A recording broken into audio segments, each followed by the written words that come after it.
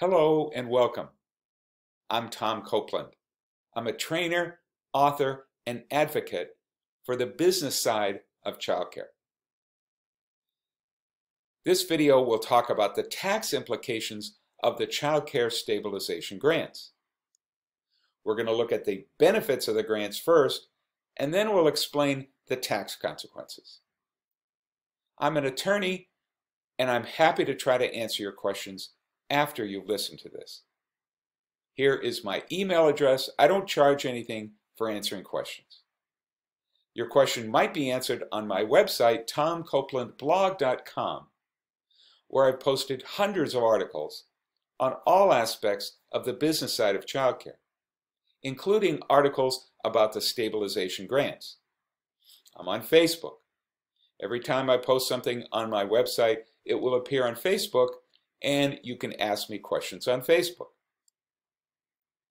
I'm not preparing your taxes. If you need professional assistance, you should seek that out.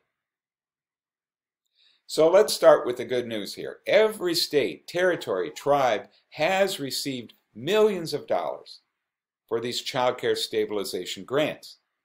The purpose of the grants is to provide financial relief to both family childcare providers and childcare centers to help them cover the business costs associated with COVID-19 and to help stabilize your operations.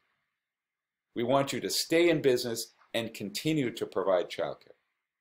This represents a substantial financial benefit to all childcare programs. You don't want to lose out on this.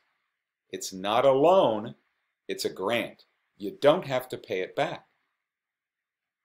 Now, each state has its own timeline for when they are accepting stabilization grant applications. Many states have already started this process. To find out whether or not your state has begun issuing grants, contact your local Child Care Resource and Referral Agency for the latest news. Or go to this link and see this chart for your state and what the status is. Now, who's eligible to receive these grants? Providers, childcare centers must be licensed or registered as of March 11th, 2021. You don't have to show a loss to be eligible for this grant. Your program can be a limited liability company, incorporated, or a nonprofit organization, and you don't have to have employees to be eligible for this grant. How much will you get? Each state has its own rules about this. Some states will give out a lump sum, others will pay it out monthly over, say, 6 months. You can receive these grants even if you've received previous grants through your state. This is on top of anything else that you might have gotten. If you're caring for subsidized children or getting money from the food program, you can also get these grants. What can they be used for? A whole variety of things, including paying yourself or employees, rent, mortgage payment, utilities, insurance, facility maintenance, COVID supplies, general operating expenses, other goods and services to maintain or resume childcare, mental health supports, professional development, a wide range of things.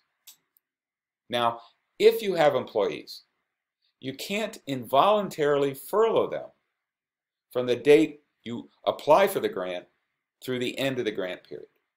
You must pay the same in wages and maintain the same benefits if you're offering any benefits. In other words, you can't reduce people's salary.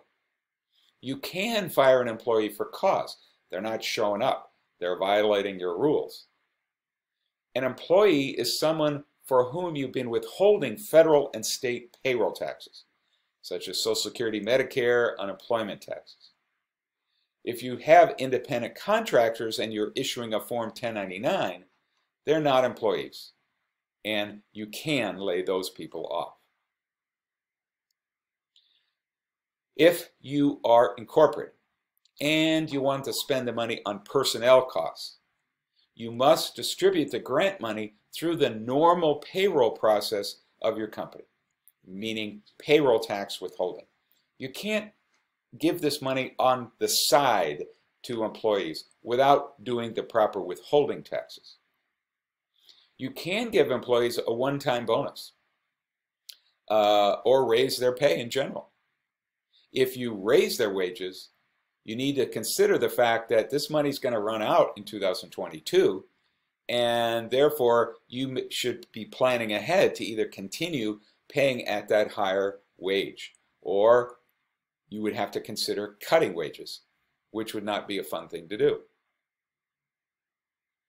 Now, I want to focus on this concept of paying yourself. Language in most state websites will talk about personnel costs as something you can use this money for. But the rules are clear that if you are a sole proprietor, you're self-employed, you can use part or all of this grant money to pay yourself. And once you pay yourself, you can then use the money for whatever you want. You can use it for personal things, you can use it for business things. So you could fund your retirement, you could take a vacation, you could create an emergency fund, you could reduce your debt, or you could spend money on items that are not allowed under the grant for your business, such as a major home improvement, adding a deck. Now, once you pay yourself, you're not paying taxes twice. So the grant money comes to you, that's income. But if you then give it to yourself, it's not income again. You're not going to pay taxes twice. Well, obviously the next question is, well, how do I pay myself? I think there's three ways you can do it. If you have more than one bank account, you could transfer money from one bank account to the next, and then label it, make a note somewhere that says, paying myself stabilization grant. Or write a check to yourself and cash the check, and put in the memo line, paying myself stabilization grant. Or leave the money in the same bank account. Maybe you only have one bank account. You can leave it there and just designate the money. You know, on July 10th, I got $2,000. Just say, July 10th deposit, paying myself stabilization grant. It's really that simple. You're just labeling the money you get as payment for yourself. And that's allowed. That's the easiest way to go. Let's say a few more words about the other things you can use the money for: rent, mortgage payment, utilities. For these expenses that are both business and personal, you can use your time and space percent, if you are a family child care provider, to determine how much of these expenses you can use the grant money for. Liability insurance, however, is always 100% deductible, so you can use the grant money for all of business liability insurance. Facility maintenance and improvement, minor renovations, but you can't use it for construction, major renovations, remodeling, removing load-bearing walls, extensive alterations on your program.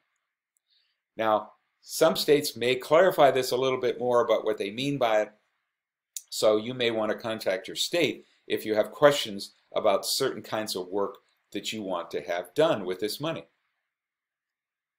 Goods and services, food, any materials you're using with the children to help them learn, childcare software, cleaning services, transportation. Mental health support for you, your staff, family engagement to help parents help children through this hard time. Now, what if you're not sure that how you want to spend the money is going to be allowed? It's not clear to you. And the area where this can be confusing, remodeling. Well, what is remodeling? Is that a minor improvement, a major improvement? If I'm just replacing the kitchen countertops, is that minor? If I'm replacing all the kitchen cabinets, is that major? And states are often not going to clarify this. So if there's a question in your mind about this, you're not sure, then I would just suggest that you take the money and pay yourself. And once you've paid yourself, now you can feel free to use it for whatever you want, even a major home improvement. I think that's the safe backup plan if you're not sure that what you want to spend the money on is going to be allowed. You need to keep the records of how you're spending this money in case you're audited. You need to keep the records for at least 3 years, but some states may require you to save them for a longer period of time. Now let's talk about the tax consequences. Stabilization grants are income. They're taxable income. You may or may not receive a Form 1099 at the end of the year from your state that says how much you got, and that form would also be sent to the IRS, so the IRS would know that you got this money. These grants are treated by you in the same way as getting paid by parents, getting paid by the subsidy program, getting paid by the food program. It's all income. You must report income in the year you receive the money, not the year you spend the money. So maybe you're getting $2,000, $3,000, $4,000 in 2021, but another $2,000, $3,000, $4,000 in 2022. And you want to use this money for something that's going to apply all this money on in 2022. Well, you receive some grant money in 2021, even though you might not have spent it or are not planning to spend it this year. It's still income this year because that's the year you got it. And if you get some income in 2022, you report that income on your 2022 taxes. And then when you're spending this money on items for your business, you can deduct them in the year you spent them. Do you still want this grant? Yes, yes. It's income. So let's not worry about, income taxes, this is a problem. No, it's not a problem. You want the money, even though it might mean that you're going to pay a little bit more in taxes. Even so, you're always going to be better off financially by getting the grant. Don't let anybody tell you, oh, don't take the grant because then your taxes are going up. No, no. If the parents paid you more money, your taxes would go up. You would still want more money from parents. Extra income does mean higher taxes. The tax rate you're going to pay on this grant may be somewhere between 30 and 40%. You're paying Social Security tax, you're paying state and federal income tax, and roughly speaking, it could be 30 to 40%. Could be less, rarely will it be more. So, if you got a $10,000 grant and had to pay 30% of that in taxes, you'd pay an additional $3,000 in taxes. Oh no. But you're going to have $7,000 left over. If you're going to pay the higher rate, 40%, you're going to pay $4,000 in additional taxes. But you'll still have $6,000 left over. You're always going to have more money left over. So do you still want the $10,000? Yes, you do. Some people then worry, oh, well, getting this money will push me into a higher tax bracket. And that's going to be a problem because if I get pushed into a higher tax bracket, I'm going to have to pay more taxes on all my other income. And that's wrong. Let's say you're in the 12% tax bracket and the grant you get kicks you up into the next higher bracket of 21%. All this means is the grant money that's above the 12% level gets taxed at 21%. But all the other income you have still gets taxed at the same rate. You're not paying any additional tax on income that's not grant income. So this just means maybe paying a little more in taxes, but you're still financially better off. Some people object to getting the grant because maybe they wouldn't be better off financially if they got these grants. This grant income may or may not disqualify you from receiving Section 8 housing vouchers, Medicaid, health insurance tax credits, or college scholarships. I can't speak to those particular programs and how it might affect you. Whether or not you can earn a certain amount of additional income before this becomes a problem with eligibility, or it's not a problem at all. You need to check with these agencies to see if there would be any impact on you by getting these grants. Now let's talk about 3 examples of how you might end up paying some taxes or not with this money. Situation number 1, let's say you get $15,000 from the grant. Let's say you use all of it to pay yourself, as I've been talking about. You're going to pay somewhere between 30% tax, 40% tax. Well, at the 30% tax rate of $4,500 in taxes, you'll still have $10,500 left over. If you're paying 40% tax on this, you'll still have $9,000 left over. Consequence number 2, you get the $15,000 grant, and as a family child care provider, you spend it on items used by both your business and your family. Shared toys, a computer, television, swing set, business and personal use. Well, you can only use the grant money to pay for the business portion of these items. And let's say then, for the rest, you're paying yourself. And let's just say that the business portion in your situation is 35%. That's your time space percent of 35%. Well, 15,000 times 35%, you can use $5,250 of the grant money on these expenses. That leaves you with $9,750 that you're paying yourself, and now you got to pay tax on that. 30% tax, you're going to have about $6,800 left over in your pocket. 40% tax level, you're going to have about $5,800 left over in your pocket. Third situation, you get the $15,000 grant and you use it for items exclusively used by your business. Food, toys, employee wages, COVID supply, children's furniture, equipment, no personal use, exclusively business. Well, you can use all of that grant money for those items. $15,000 of income minus $15,000 of expenses, you're able to deduct all of it. You have no taxable income. You have no additional taxes. You wiped the grant income all out. But you're going to have 0 left over in your pocket. So, which of these options is better for you financially? Paying yourself or buying stuff with the grant money for your business? Financially, you're better off taking all the money for yourself.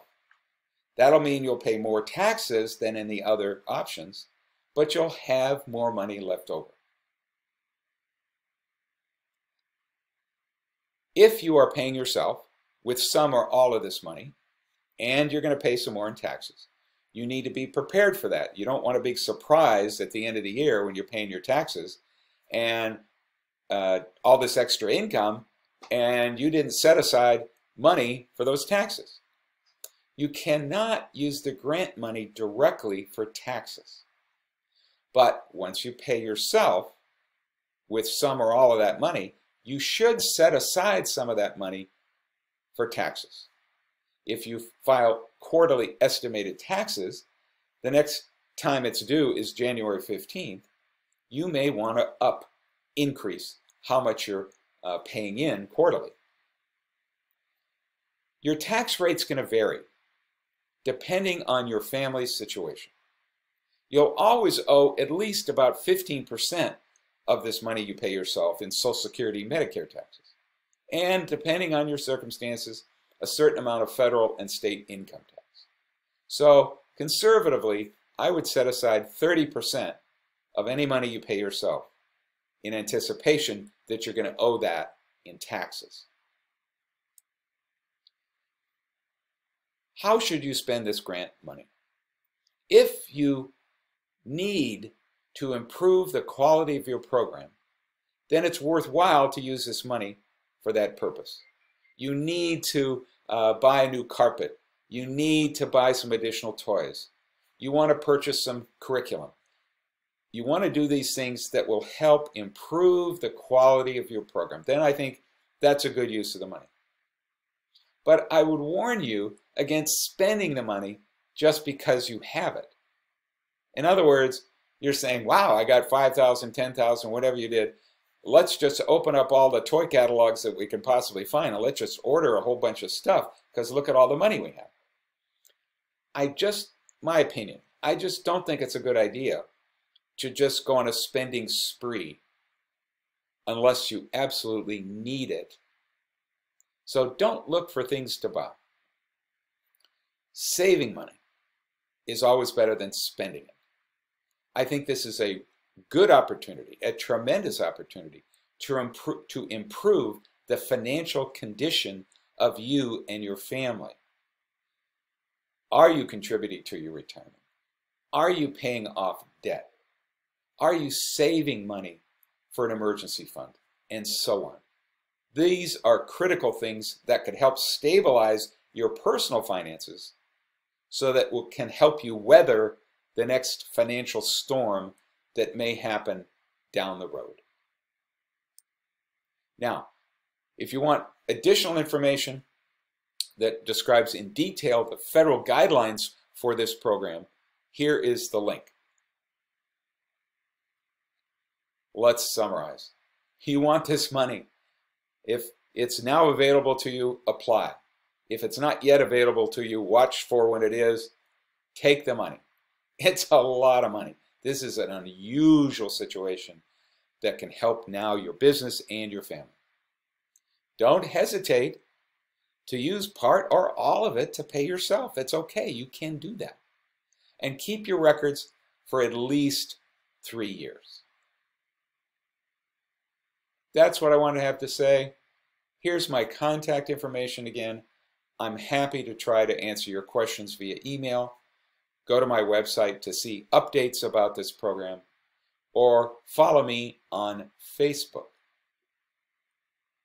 This webinar was funded by the Child Care Communications Management Center, funded by the Office of Child Care and the Administration for Children and Families, the U.S. Department of Health and Human Services, and was developed in partnership with the National Center on Early Childhood Quality Assurance, which is funded by the OCC, the Office of Head Start, ACF, and HHS.